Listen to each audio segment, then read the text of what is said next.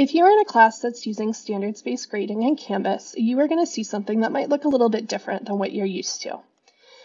There are going to be two different gradebooks in Canvas. One is called Assignments and one is called Learning Mastery.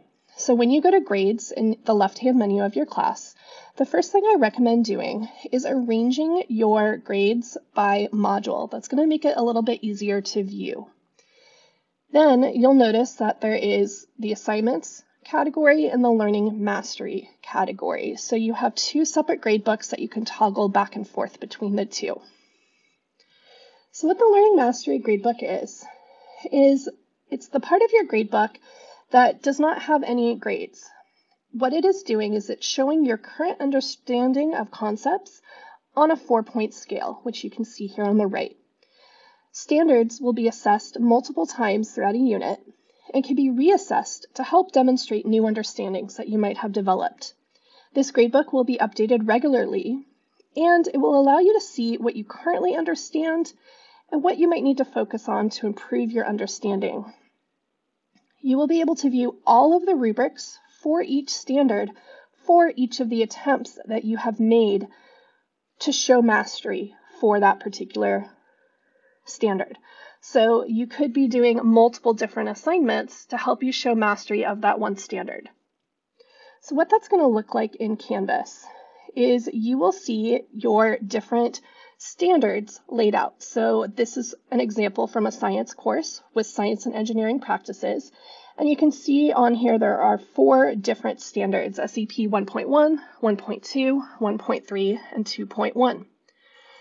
And when you look at SEP 1.3, it says that you have one alignment, which means that you have been assessed for this one time.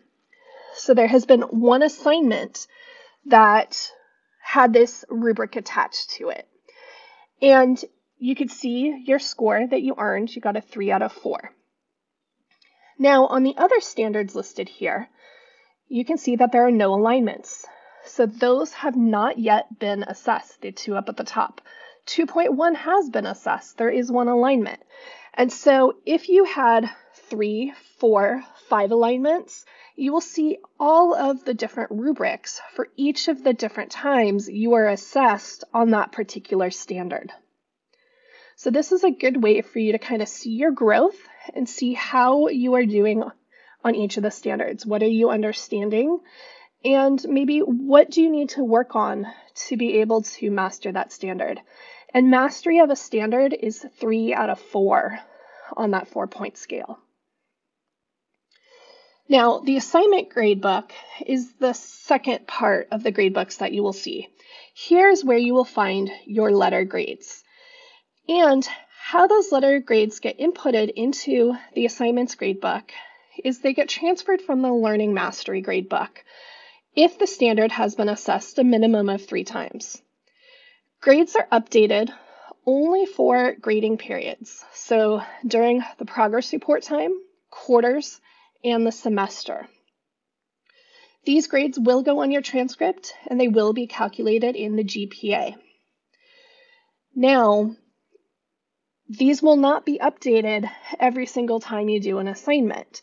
So if you want to see how you're doing, you want to make sure that you're looking at the standards in the Learning Mastery gradebook to see how you're doing, what you're understanding, what you're not understanding. However, in this assignment portion of the gradebook, you will be able to view if you have any late assignments, missing or incomplete assignments, and you'll also be able to view any feedback that your teacher provides to you in the assignment gradebook. So this is what it looks like. For your assignment gradebook, the categories are, for assignments, you have 0% of the letter grade, and standards are 100% of the letter grade. Since we organized our gradebook by modules that I showed you earlier, the top part of this, what we're seeing here above this blue line, these are the assignments. And notice that they're all out of 0 points, and that is because the assignments themselves are worth 0 points, because we're not grading them whether you complete the assignment, you're being graded whether you have mastered the standards.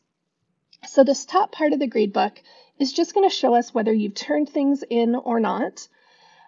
We can check in the status column You'll notice that the third one down is late. You might also see the status of missing if you haven't turned in that assignment. The next category is for the score, and here's a check mark. So that just means it's complete. You might see an incomplete, or you might see an X, which means it wasn't turned in. And again, it's out of 0 points because you are not being graded based on turning an assignment in. You're being graded on the learning mastery, and that will be what you view in the learning mastery gradebook. However, you will see little comment bubbles, and these comment bubbles here will be feedback that has been provided to you on that particular assignment from your teacher. You can also view the rubrics for that assignment, which might have additional feedback in it. So you can be checking the assignment category here to see how you're doing on each individual assignment. Down at the bottom of this, you will see CC4, DCI, LS2A1, SEP 1.3. These are standards that have been assessed. So once at progress reporting period, etc., your grades from the Learning Mastery Gradebook, whatever the cumulative average you have based on a decade average grading system, so if you've been assessed 5 times, whatever that decade average is, will be the score that is entered into this category. And all of these assignments are worth 4 points. So how does that look like when you are looking at your grade? So the assignment gradebook is based on having an equal distribution of percentages for each grade. So an A is 80 to 100. Traditionally, an F would be anything below a 60%, but here it's 0 to 20%. So it's equally based or equally distributed, these percentages. So based on the previous page, when you looked at the grades being transferred from the Learning Mastery Gradebook into the assignment gradebook, the percentage was the 63.3%. Traditionally, that would be a D, but with standards-based grading, when we're checking for mastery and understanding of concepts, that actually turns out to be a B. So that B grade would be what goes onto your transcript at the end of the quarter, if it's a quarter class, or at the end of the semesters for semester-long courses.